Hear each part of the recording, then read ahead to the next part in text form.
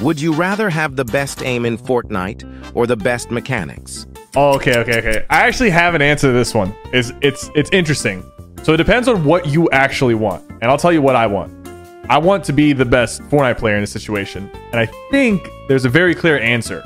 Having the best aim in the world would allow you to win tournaments left and right, because you could just challenge anybody, jump into people's boxes, always kill them. But if you want to have the most viewers in Fortnite, having the best mechanics would 100% blow you up. Everybody would be watching you.